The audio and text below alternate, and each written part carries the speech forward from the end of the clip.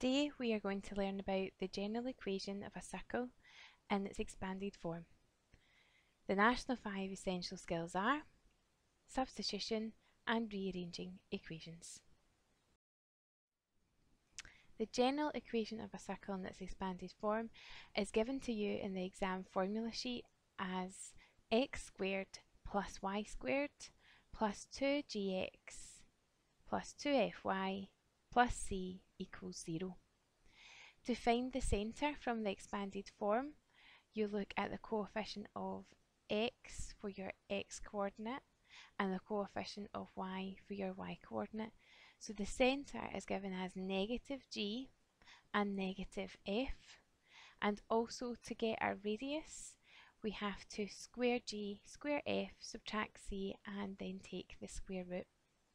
Please note, for a circle to exist and for a radius to be there, g squared plus f squared minus c must be greater than 0. Example 1. A circle has equation x squared plus y squared minus 6x plus 2y minus 6 equal to 0. Find the radius and centre of this circle. First of all, we'll write down the general equation of the circle from our formula sheet. From there, we will write our equation from the question. Once we've done that, we can compare our coefficients of x and y so that we can then obtain g and f.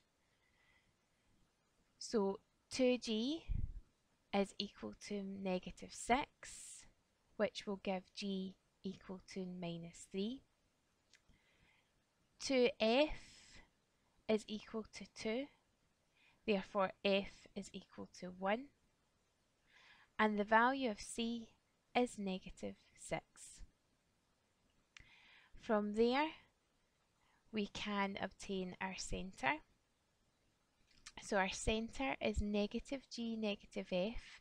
So if g is minus 3, our centre will have an x coordinate of positive 3, and if f is 1, our centre will have a y coordinate of negative 1. So our centre is 3 minus 1. Last thing we have to do is use the formula sheet to find the radius. So our formula for our radius is the square root of g squared plus f squared minus c.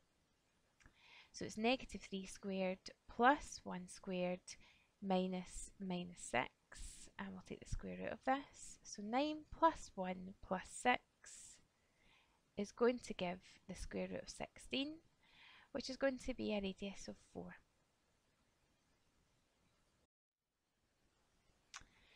Look at the questions below and identify which equations represent a circle.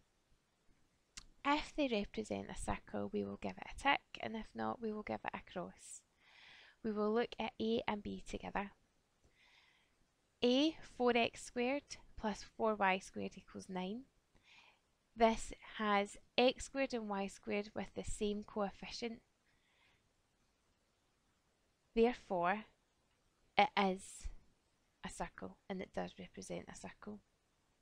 Having a look at B, x squared plus 4y squared plus 6x plus 8y plus 9 equal to 0.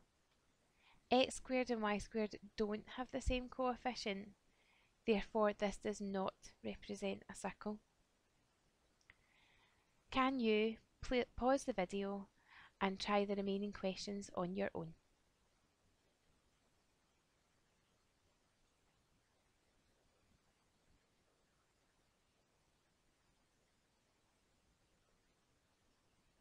Okay, so the answers for C, again, same coefficient, we also have a constant term, so it is a circle, but for D, it has no y squared term, so it's definitely not a circle. And the remaining answers, E is a circle, F is a circle, G is not, H is a circle, I is a circle, and J is not a circle. Example 2.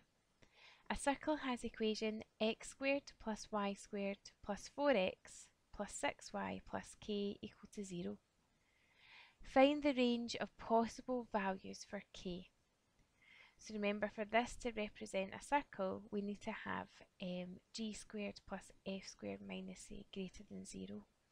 So we need to be looking at our radius. First of all, though, we will look at our centre, and we will compare our circle equation with the general form. Comparing this, we can see that 2g is equal to 4, so g is 2. 2f is equal to 6, so f is 3. And we have a c value, that is k. From here, we can see that our centre is negative g, negative f, which will be negative 2, negative 3. Next, we will make a sketch just to help you in your thought process. So negative 2, negative 3 is plotted, and here we can see the formula for finding the radius of the circle. So we'll use this formula and our knowledge of the radius to help find values for k. So if r equals the square root of g squared plus f squared minus c, we will plug in our values for f, g and c. So 2 squared plus 3 squared minus k. This means, however, our radius, for it to exist, we need to make sure that g squared plus f squared minus c is greater than 0. Therefore, 2 squared plus 3 squared minus k has to be greater than 0. So 4 plus 9 minus k is greater than 0, which rearranged will give negative k greater than negative 13. Therefore, k is less than 13. So the range of values for k would be k less than 13. Now try these examples for yourself. Please pause the video. And the answers for question 1, the centre was negative 3, negative 4, and our radius was root 20, which simplifies to 2 root 5. Please remember to fully simplify all surds to gain full marks in the higher exam. And question 2, our centre is minus 8, positive 1, and our radius is 5. So what have we learned today? Today we've learned about the general equation of a circle and its expanded form.